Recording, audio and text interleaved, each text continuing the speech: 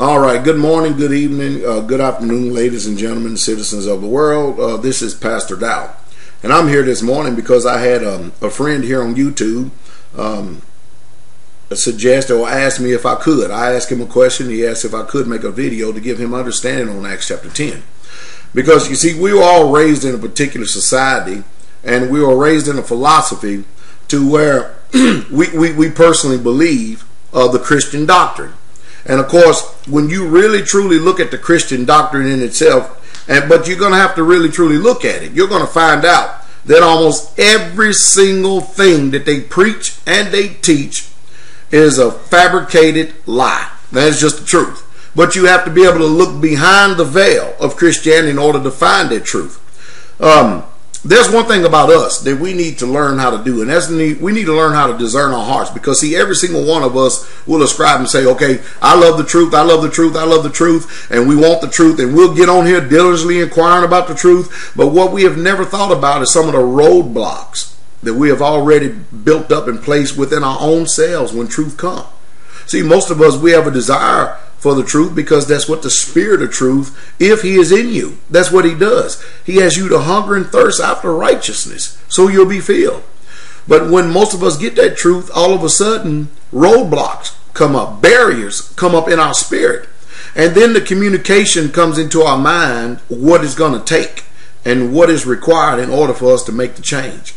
And so a lot of us, when we see what truth requires, and when we see what change that it demands for us to make, we choose to ignore it.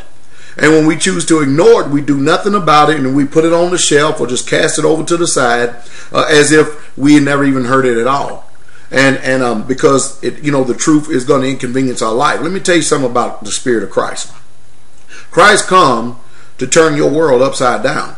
He come to take you and just literally turn you upside down and empty you out of all the trash that you have picked up over life since you've been here on this earth.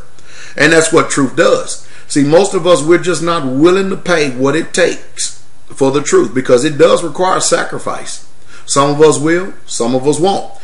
Now, for over 20-something years, myself and my family here at Straightway, we've been walking in the dietary law, the truth of the dietary law, as given here in the Holy Bible.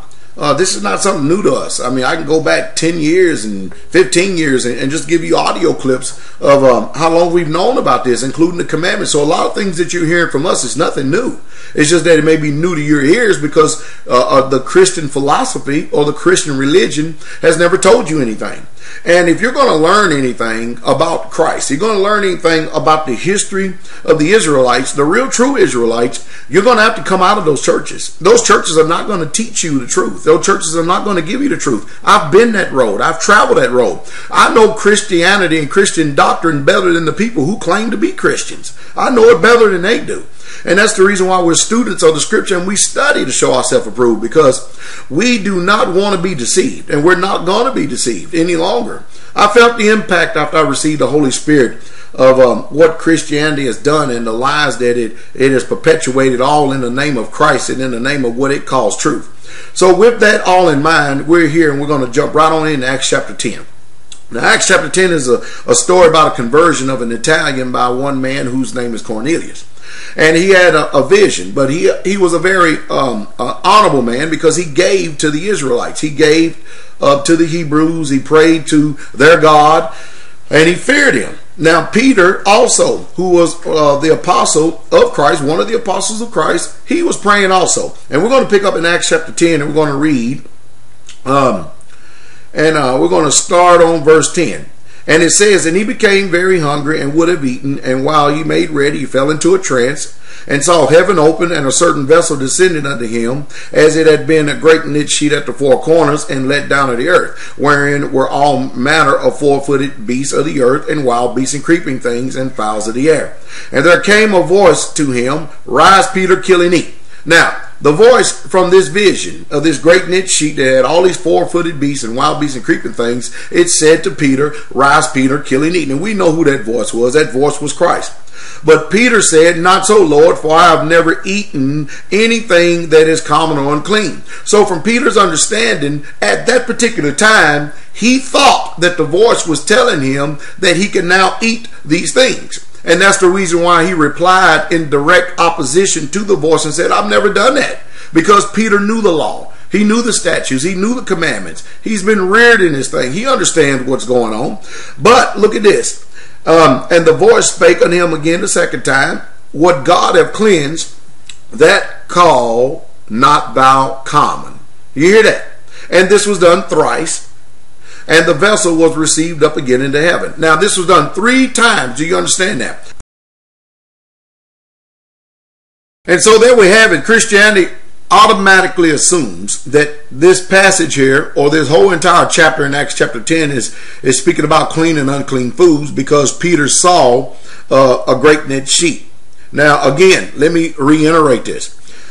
Peter perceived that this is what the Most High, or Jesus, was talking about, because Christ was that voice. But on closer examination, after we read the whole entire chapter in context, we see that God has not cleansed what he had already called unclean.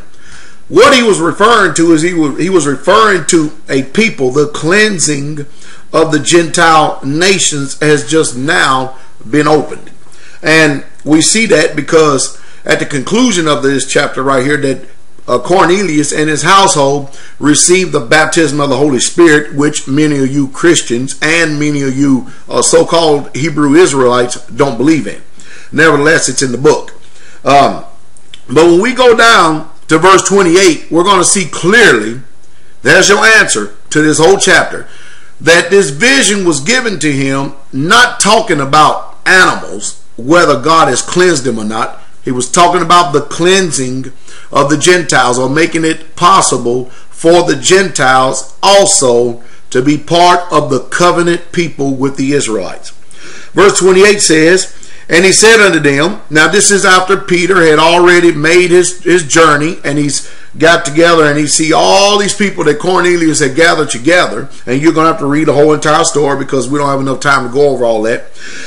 And it says, and he said unto them, this is what Peter said, you know how that it is an unlawful thing for a man that is a Jew to keep company or to come unto one of another nation. Did y'all hear that? Another nation. Not another color or non-color, not another perspective or religion, but another nation. But God have showed me. Now, how did the Most High show Peter? He showed him through the vision there. You see, when you read prophecy and you read scripture, the Most High always uses animals. He uses concrete forms of trying to get us to understand what he's trying to say. And you cannot come from an abstract Greek perspective and try to understand a Hebraic scripture. But anyway, Peter is saying right here that God had showed me that I should not call any man common or unclean. How did he show him? He showed him all these creeping beasts, wild beasts, and fowls of the air, and 4-footed beasts. That's how he showed him, because that is how all the nations of the earth is viewed in the Most High's sight. Because Israel is his only people. Now, before all that took place, now let us remember the scriptures in Hebrews 13:8. Jesus Christ the same yesterday, today, and forever. Let us remember Malachi 3:6. I am the Lord, and I change not. Therefore, you sons of Jacob are not consumed. That is the character of the Most High. He don't change. Now, before the flood, we're going to turn over here to Genesis, the 7th chapter, and I want you to see something. That the dietary law was already in effect before it was written down on the pages of the book as instructions to the Hebrew people. In Noah's, during the time of his expectancy here on his life, in Genesis chapter 7, let's read in context. It says, and the Lord said unto Noah, come thou and all thy house into the ark, for thee I have seen righteousness before me in this generation, or righteous before me in this generation. Now look what he says in verse 2. Of every clean beast thou shalt take to thee by sevens. Now hold on, wait a minute. What do you mean clean beast? See, way over here, before Leviticus chapter 11, which is the dietary law, it already is telling you that there are clean beasts up on his earth. But look what it says. Of every clean beast thou shalt take to thee by sevens, the male and his females. And the beasts that are not clean by two, the male and his female.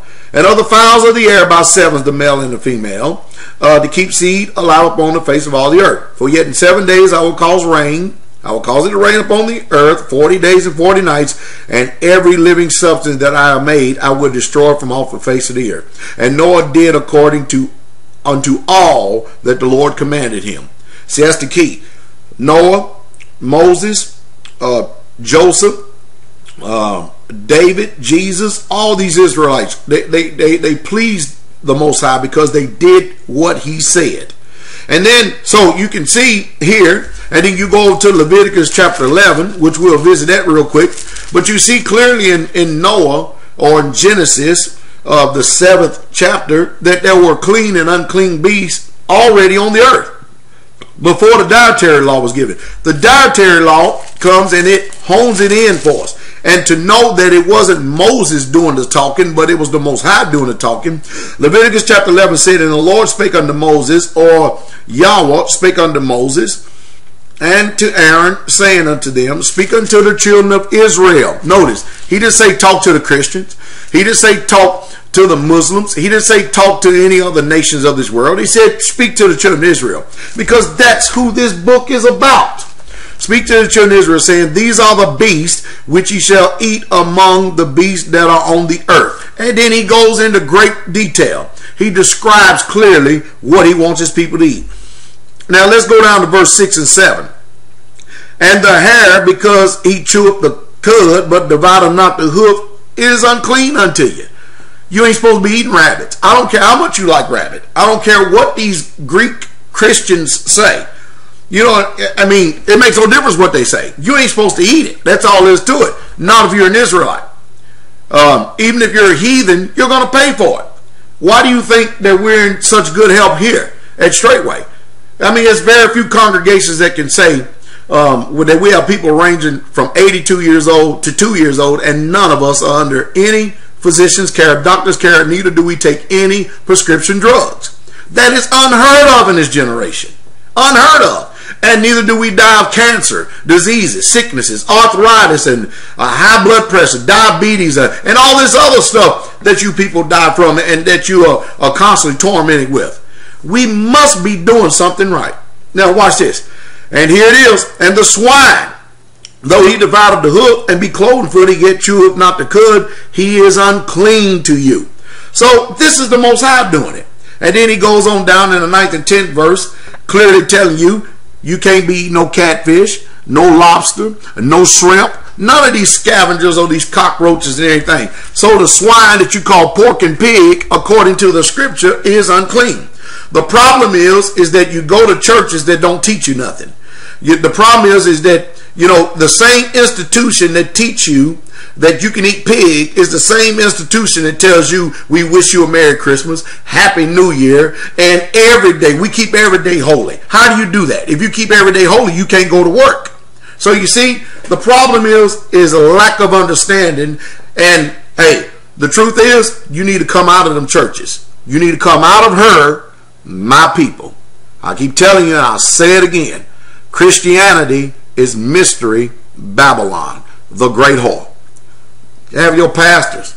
I'm more than willing to have an open debate or discussion with anyone on this subject, as long as there are people present so we can reason together.